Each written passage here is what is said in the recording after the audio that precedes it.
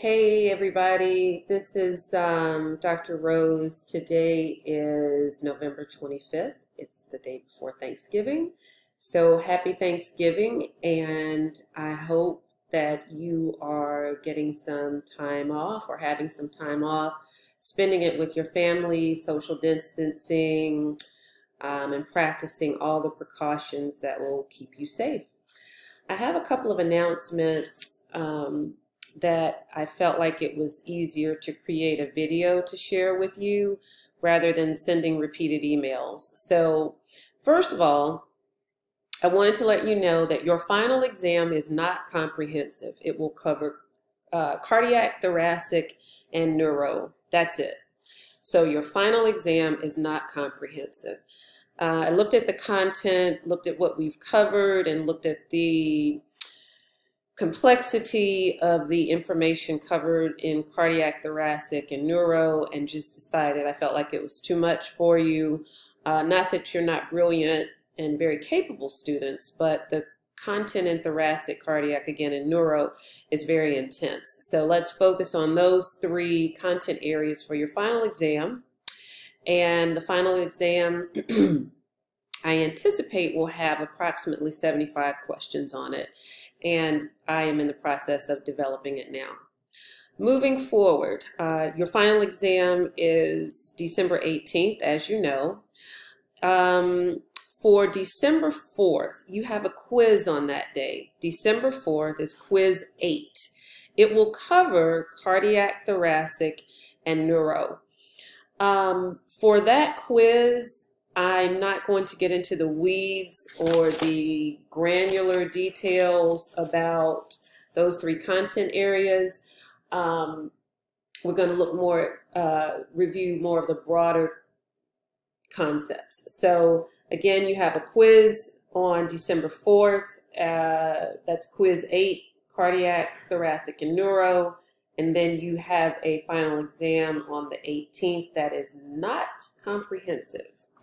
So that covers your last quiz and your last exam. The week of December 14th, I would like to schedule a 1-hour question and answer session for you to ask any final questions that you may have prior to taking the final exam. So be on the lookout for a Zoom link and time. And I'll try to keep everyone's schedule or consider everyone's schedule, since you will most likely be in clinical during that week, which is great. The other piece is I wanted to go over a couple of questions on your exam. So on your exam 2, that is. So thanks everyone for submitting your feedback. I think I have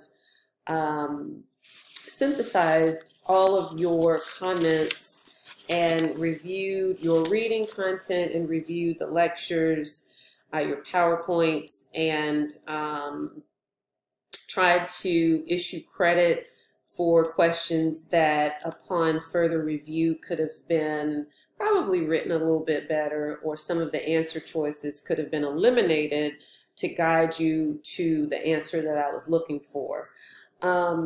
One of the questions that I received the most feedback on was the following: pneumothorax and thoracic duct injury are least common with which of the following approaches to central circulation?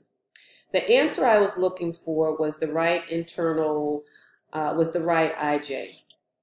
Many of you selected the femoral vein, excuse me, which does present, which cannulation of that vein, yes, it would create the least incidence of pneumothoraces or thoracic duct injuries. I think you would have chosen right IJ if femoral vein had not been presented.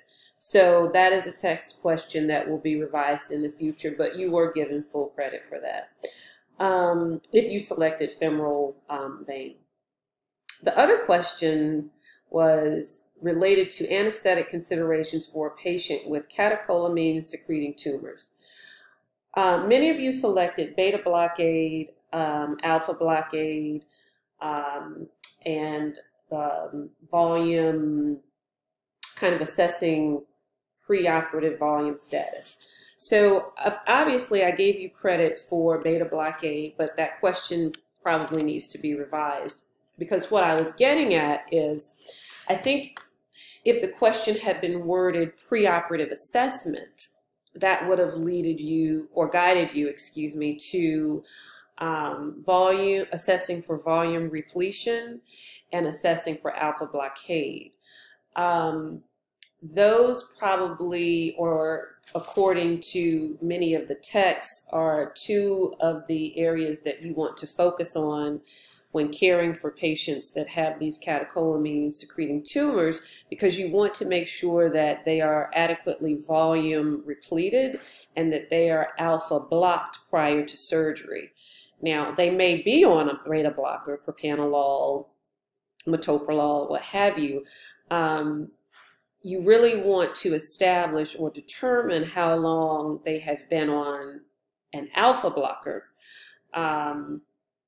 because as you know, you will want to alpha block first, then beta block. And I think that's what some of you all were getting at, which is correct. So I went and reviewed your test and gave you credit for that if you selected beta blockade. Moving on, autonomic nervous system dysfunction is seen with which of the following. Yes, if you selected hypothyroid, diabetes mellitus, or LEMS, you were giving credit for that, for your answer, which is Eaton-Lambert syndrome or Lambert-Eaton myasthenic syndrome. If you selected growth hormone for hormones that can be released in response to surgery, stress, and trauma, I gave you credit for growth hormone. Growth hormone probably should be or will be removed from the answer choices, because I really wanted you to select a catecholamine and vasopressin. So what else should we look at? Keith Marino posted his rationale for the answer for the appropriate insertion of a high IJ, which is 15 to 16 centimeters. So if you'll refer to the announcements in Blackboard for Keith Marino, I believe he posted that last night around 10 o'clock. You'll see his rationale for that answer. Another question that I wanted to explain has to do with myocardial oxygen supply and demand, and I believe here it is. One of the clinical benefits of epidural versus general anesthesia for lower extremity vascular surgery is. Some of you selected decreased myocardial oxygen demand and preserved SVR. It is true, yes, there is decreased myocardial oxygen demand with epidural neuraxial anesthesia. However, it cannot be guaranteed that your systemic vascular resistance is preserved. So that answer choice has two parts to it: decreased O2, myocardial oxygen demand, and preserved SVR. Because the second portion, if you will, of that answer choice says preserved SVR, that's why it's incorrect. Now, some of you sent me some very astute and much appreciated rationales, which included hemodynamic stability, preserved hemodynamic stability. While that is true, over the course of the case, placement of neuraxial anesthesia does not necessarily preserve your systemic vascular resistance. Remember, or note that placement of neuroaxial anesthesia, spinals, and epidurals actually create a chemical sympathectomy where your mean arterial pressure is decreased. I realize you've not had a lot of content, if any, on regional anesthesia, and I am ardently working on that to prepare you as much as I can for your clinicals. The better answer choice is decreased administration of packed red blood cells. So, and I believe I took that question directly from a chart in Nagelhout. So those are some of the key pieces that I wanted to review with exam number 2. Some clinical pearls. Motor evoked potentials monitor the anterior spinal cord. Motor evoked potentials monitor the anterior spinal cord. Do not assume if you are monitoring the integrity of the spinal cord that the patient will be relaxed. Most times, neurosurgeons and orthopedic surgeons will request no muscle relaxation, particularly when they are instrumenting the cervical spine and therefore monitoring motor evoked potentials. Anytime you have an expanding hematoma or inability of a patient to clear their airway postoperatively after any neck surgery, that is, you should consider that an airway or an impending airway emergency. So if you have a patient in respiratory distress that's had a parathyroidectomy, thyroidectomy, that is an airway emergency.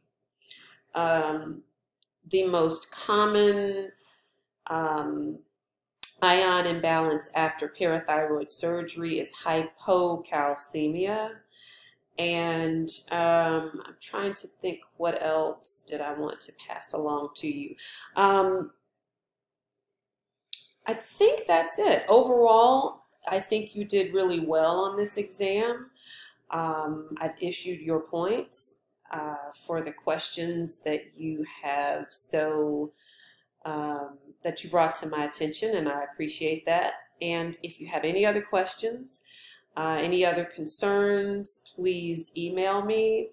And I look forward to seeing you soon. Take care. Bye. Oh, happy Thanksgiving. Stay safe.